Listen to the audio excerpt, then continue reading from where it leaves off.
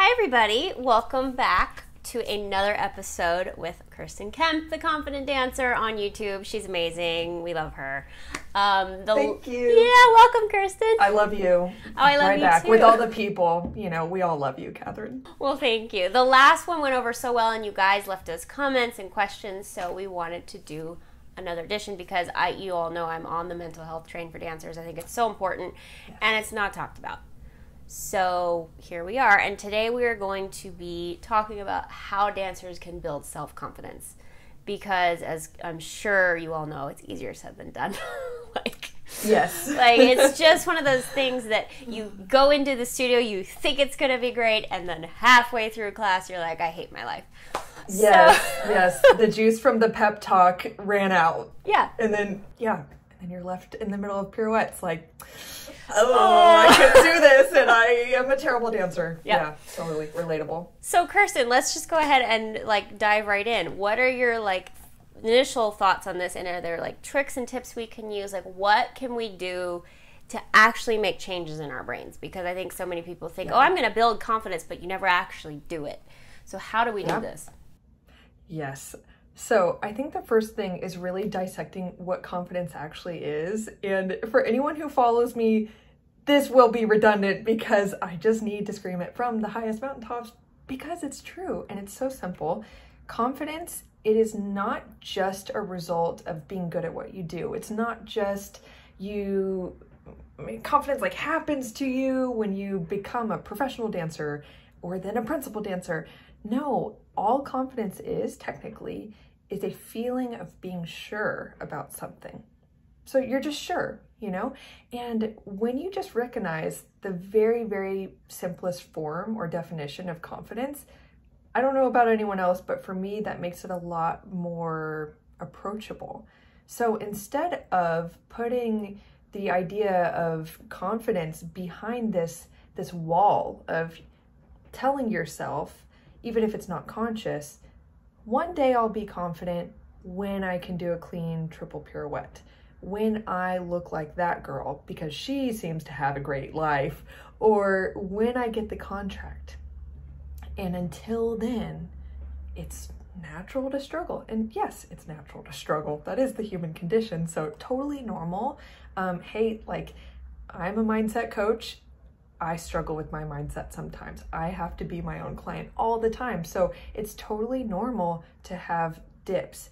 But I always want to make confidence approachable and practical for dancers so that they don't have to keep living that lie that it's behind the wall of a certain status or level of accomplishment. Instead, when you just break it down to confidence is the feeling of being sure about something, so therefore, I don't actually have to rely on being sure of someone else's opinion of me, sure of my future, sure of that I'm better than others, or a good dancer even, because what does that mean? It's such a subjective idea.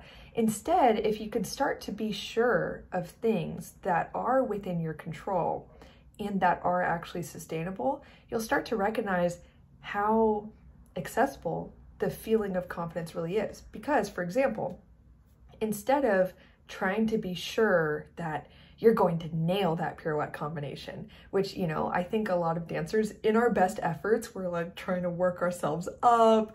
We're okay, I need some confidence here. So let me give myself the pep talk. You can do it. You can do it. You can do it. Okay. That could work a little bit. Mm-hmm. But not all the time. It's kind of exhausting if you try to do it all the time. And then the words, I can do it, kind of start to become meaningless because you see yourself make your mistakes and then you're like, can I do it? So instead of trying to be sure about something that hasn't happened yet, why not be sure of something that is within your control? No matter what happens, I can learn and I can use those learnings for growth. No matter what happens, I can always work on becoming better at, instead of making no mistakes, recovering from mistakes. No matter what, I am always growing. I do have something to offer. And getting clear on things like that, rather than putting confidence out in front of you all the time, trying to be sure of things that aren't in your control. Of course, if you do that, it will be constantly slipping through your fingers. So right. Also and I love what you said too, the word yet. Because I think sometimes you can, if you need like a quick fix, at least for me, if I'm struggling with, I can't get this turn, just put the word yet on it. I can't get this turn yet. I'm not quite there yet. That sort of tells your brain we're working towards it instead of like, it's never going to happen. And language is everything in this conversation. So I'm so glad you brought it up first. Yep. Because language actually suggests to your mind what pathway to go down. Anytime we are saying words to ourselves internally or externally, it actually brings up different feelings and different imagery in your mind that then directs the way you think, the way you feel, what your behaviors are, and then therefore your results. So if you're saying something like, why can't I get this pirouette? What that does is it is like a reminder to your subconscious mind, or a request, like, bring up all the evidence as to why I can't do this. How helpful is that to you? Yeah, that one turn I missed when I was 6. Let's remember that, like. Right. Yeah. Let's go back. Let's go back. No, it doesn't work like that. So instead, just knowing how powerful language is and how you can always work on changing your self-talk. You can always change it. You can always reframe it to, even instead of why can't I, or even I can't yet, shift it to I am learning to. That's true. You can't argue that. Right, It's I am true. Yeah. Like, you don't even have to say, this is great, I can do it. Like, you can be realistic with yourself and say, I'm learning to. I can deepen my plie next time. I can spot a little easier, even instead of I didn't spot last time. Being forward focused and focused on what you can do and directing your language towards that is so empowering, and it's going to start to help all of us build experience with ourselves to suggest, hey, I am in control of my own mind, my own way of thinking, the way I feel. And that is really empowering when you start to change your inside before the outside changes. That's where real confidence comes from. I also think too that like negative connotation, that they say that, like everybody says that about everything. Instead of saying I don't want this, you flip it to what you do want. You flip it to I am learning. You flip it to, instead of I don't want to be, or I can't turn, or I don't want, you flip the positive. How could you say the same thing? Yeah, it totally is. I want to encourage I'll challenge all of the dancers watching, just for a day, listen to yourself talk, and every time you say, I don't want that, I want to do this so this doesn't happen, just get rid of don't, can't, won't for a day, and see how you will struggle in a good way to be like, oh, wow, do I actually know what I want? Because it's so hard to say what I want. But then, hey, you can figure it out. So why not just start speaking that way? Totally. And I also think, like, sometimes, yes, we should all, think positive, but sometimes it gets to a point where people force themselves.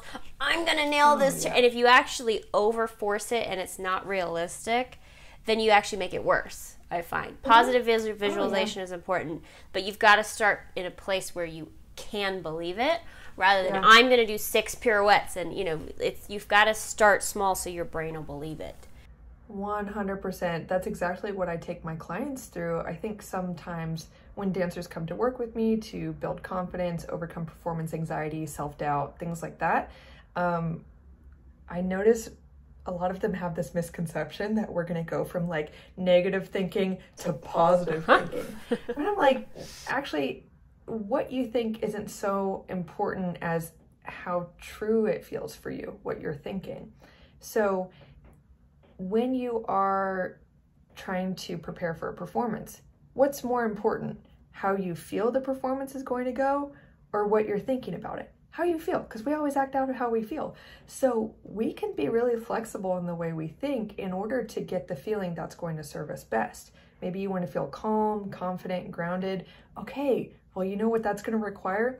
Acceptance that mistakes might and probably will happen. Yep. But confidence around your ability to move through them.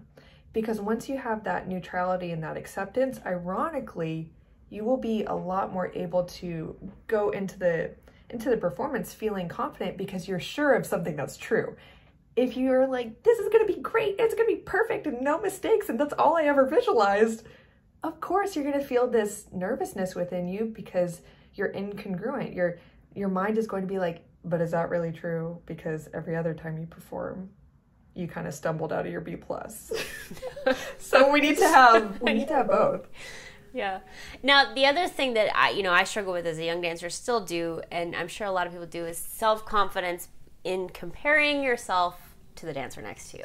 Yes. Because that is such a thing in ballet and roles and who's this and my leg is higher and her leg is higher and like how can we approach, easier said than done, not comparing ourselves to other people, because that can take your confidence from here to here in 2 seconds.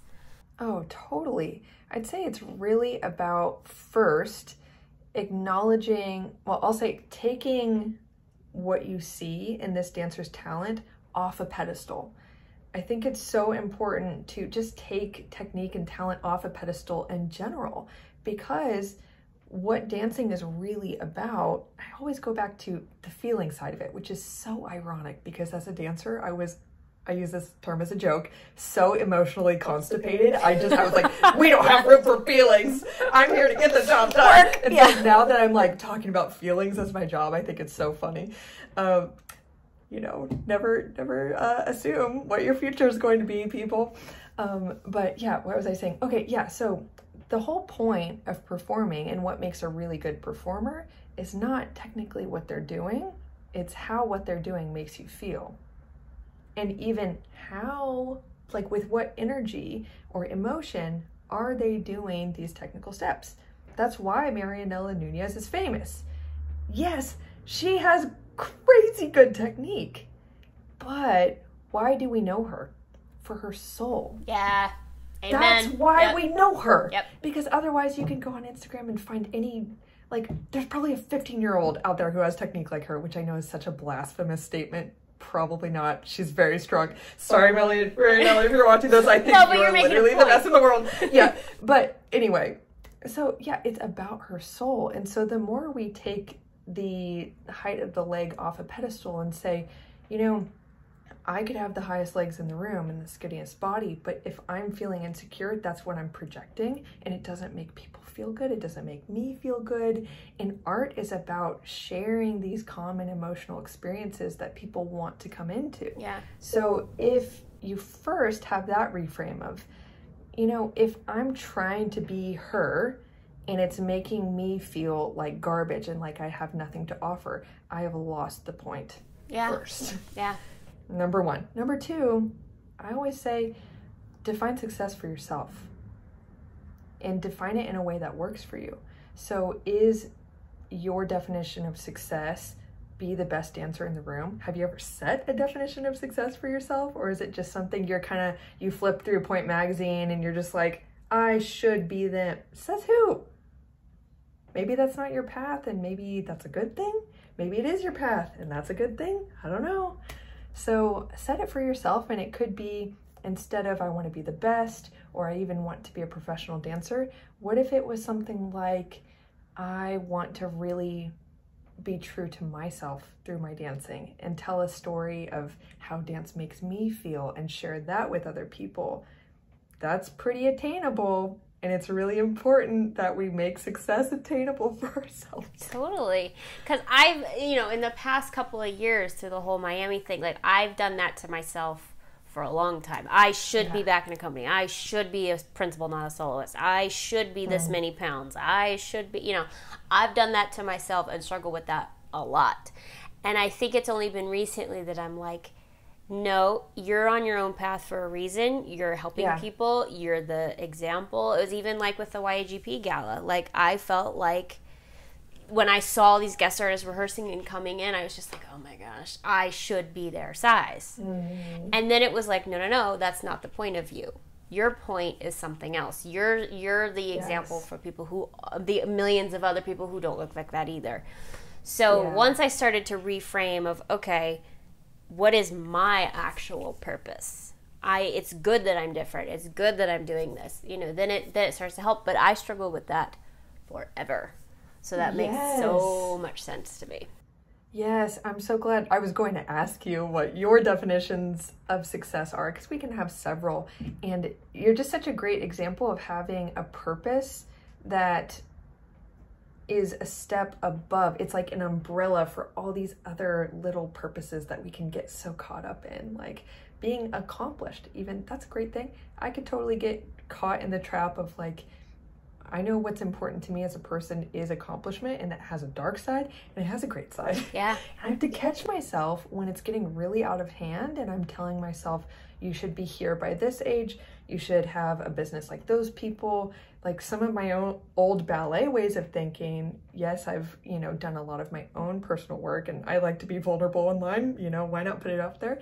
I've carried some of the old patterns into my new life and new business, and I still have to work through those things, because honestly, if I let my old ways of thinking continue to make me feel like I'm not good enough, I constantly have to work to compensate for my weaknesses, then it will take away from the light that I want to share with people, the ways that I want to serve. And I'm sure you feel the same. Like, we can all get so caught up in these things. And so I want to just validate that it's normal, and we're all, we all have videos online all around us that give us, our brains, these reminders of what we could be, but it doesn't mean that's what you should be. So maybe just start, for the dancers watching, taking it as information, or like, hey, it's so cool that I can be exposed to these different things.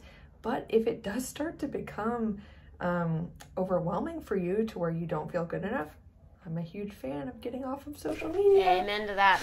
Amen to that. Why not? Yeah, and this kind of goes back to what we were talking about earlier, how you think you'll be confident when. Oh, I'll be confident when this. Because when I was younger, my definition of success was literally a principal dancer in a major company. City Ballet, ABT, blah, blah, blah. And that I would only be happy then.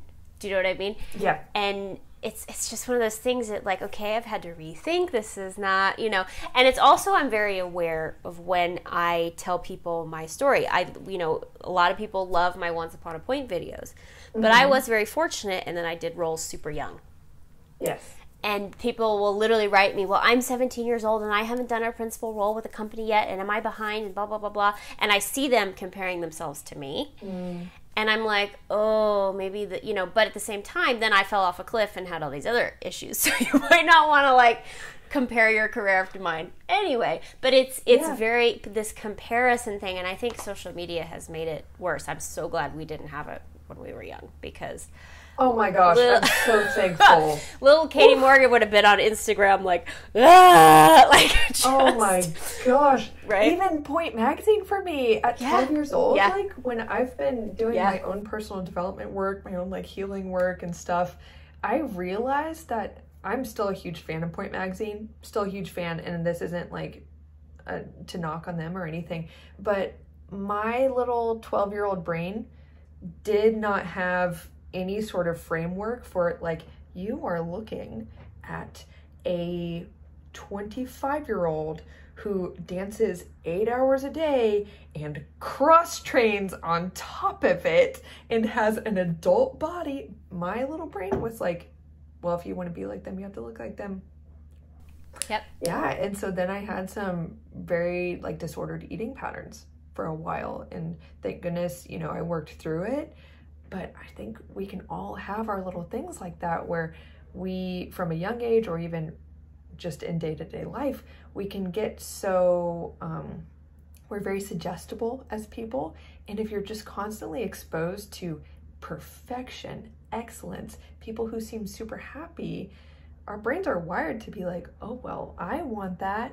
But then if it feels unattainable for you, what your mind will notice is the distance between where you are and, where they are.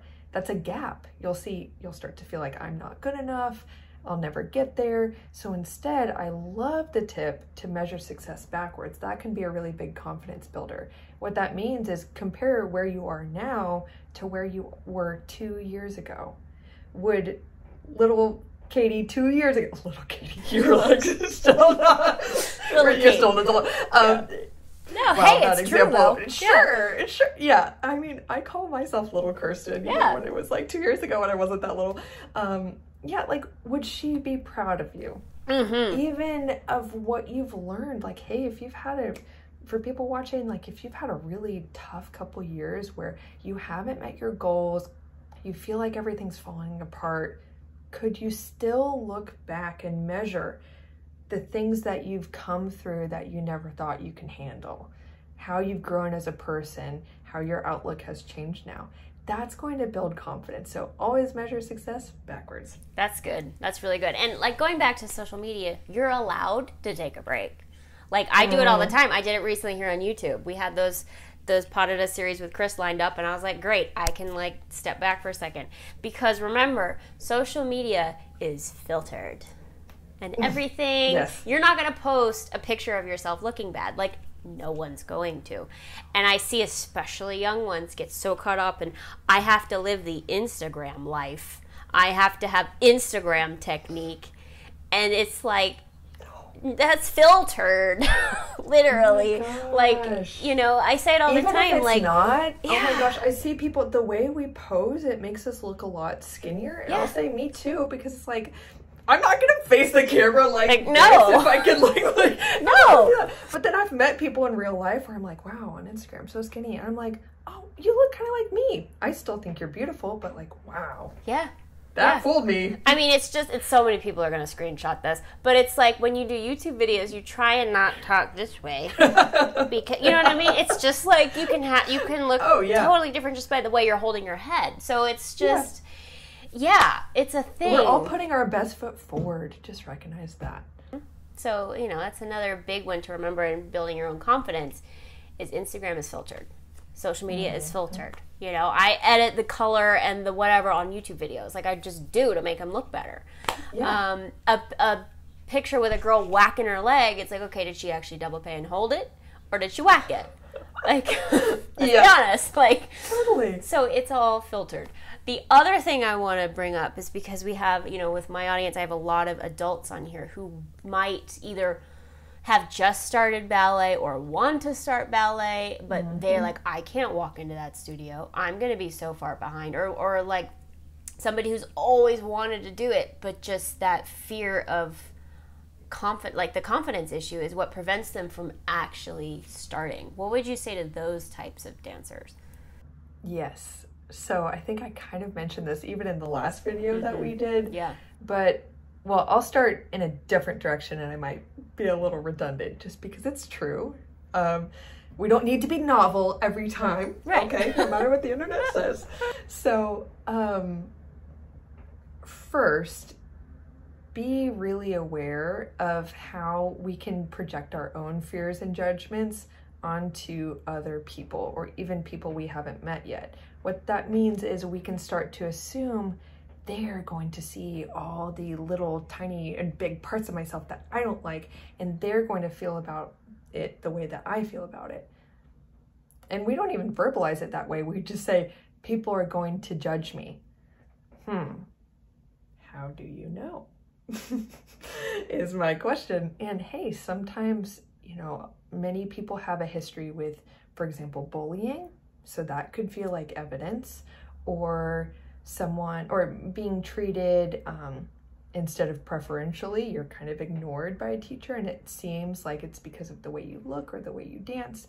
Whatever history you have, it can be understandable why we think realistically we will be judged. However, especially with starting something new, just recognize that other people, we have all heard that they're thinking about themselves, and that is true. The other thing is that even if they do notice you first, they are not going to be personalizing these judgments about you because you're different people. In other words, it doesn't matter to them if you maybe, you know, are a size 10 instead of a size 8. They're not going to be like, she should be a size 8, you know, if you're, because it's not their life. And so they're not going to be like, wow, it really matters to me and like ruins my day that you know, that's not how it's going to go. Another thing is like, as people, we tend to have a bias, just like with social media, of thinking that other people are better than they are and that we are worse than we are. That bias isn't just for social media because it's run by humans. You take that into real life, you're going to assume and like project nice things onto others. So recognize that people are probably projecting those good things onto you, and you're the one who might be holding yourself back just because of what someone else might think about you, but it's really about what you're thinking about yourself. So why not give yourself, I always say, give yourself a chance. Give yourself a chance to do what excites you, even if it scares you a little bit, and that's going to be so empowering. That's amazing. And it's so true. We think, and I probably said this last time, you think that everybody is judging you 100% of the time. But are you, and then you turn it around, are you actually in class looking at everybody going, she should be doing this, she should be doing this, he should be doing, no, you're focused on yourself. No. People aren't judging you as much as you think they are. Yes. I even have a funny, tiny little anecdote about this. I thought it was really funny. Okay, so I have a guy friend. I had some friends come over to my house for dinner last weekend, and we were all telling funny stories, and I remember that he kind of reacted to something I said, and I might have made a little facial expression about it, and then I never thought about it after that. I was just kind of like, I don't think he liked that story or something. I don't know. Yeah. And then I got a text from him where he's like, I wanted to apologize because I feel that something I said made you feel insecure, or the way I responded. I was like, I actually didn't have any more thoughts about it. After that, like literally not at all, but it's super sweet that you wanted to follow through and make sure I'm all good. Really nice. But it showed me that like a lot of us, we're not really reading into things that much. We overanalyze, self-included. Yeah, totally. Everything. Like when Chris and I first started dating, I would overanalyze every text I sent him. Was he going to take my tone away? Da, da, da, da. Oh my gosh, he didn't respond right away. What am I going to do? You know? Yes. Yeah, totally. Guilty. Yeah. So just to like wrap up here, like what are some daily practices? Because, as we've said before, habits are how you change a thought pattern. Habits are how you change anything. Like, what are some things we can do daily as dancers to really improve our confidence? Are there little exercises? Are there things we can think about? Yeah. What is like a plan for people? Yes, totally. So I will say that first, each evening, and I did get this idea from a book I read recently, it kind of put into a framework something that I had already been practicing. It's called The Gap and the Gain by Dan Sullivan and Benjamin Hardy. Super good book. And there are a lot of just really practical tools in it, so I always recommend it. Awesome. So in the book, he did talk about the idea of measuring success backwards, and he suggested to put it into a nightly habit of, as you're going to bed, look backwards, and instead of criticizing your day, see what you learned from it, or can learn from it, and force yourself, even if it's hard at first, to name 3 wins. Ooh. So that you go to bed with a sense of, I did something today. And your brain works through that stuff as you sleep. So when you wake up the next morning, instead of carrying this weight of, I did nothing yesterday and I have to make up for it today, which can be a huge issue with dancers, I've noticed. Instead of that, you go to bed doing that practice. In the morning, you can either do, like they suggest in the book, I usually put it this way. If you're going into ballet class or rehearsals, whatever it is that you're doing, set an intention for what you want to challenge yourself to do, like maybe a win that you want to create in that time, and an intention, not an expectation, an intention. Like, I'm excited to create this change. It's very different than I have to prove to myself that I'm good. That's good. No. We don't approach things that way. Yeah, it doesn't work. It's not good for you. Okay, so yeah, you can go into it with, what do I want to gain? What do I want to experience today? What are some wins that I want to bring into the world? And so as you go throughout the day, stay focused on those things and write them down to make it really real to yourself, and put your focus on doing those things instead of what will happen if you're not intentional is you'll be likely to get lost in all the things you could do in the day but didn't do. all the things you could be or should have done. Instead, just stay focused on your 1 to 3 things. And hey, even if you don't get there, you can always go into your evening routine, look back and say, here's what I can learn from that. So I love the quote, you either win or you learn. There's no losing. That's good.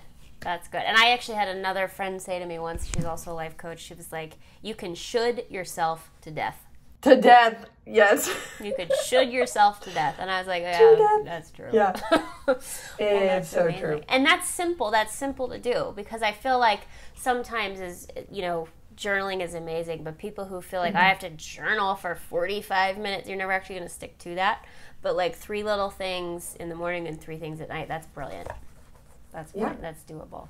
Simple, actionable, doable. It's what I'm all about. Yeah, your mind is a very powerful thing.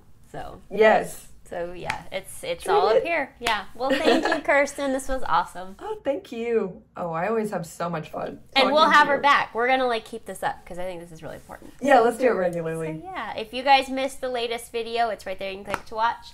Love you all so very much, and we'll see you next time.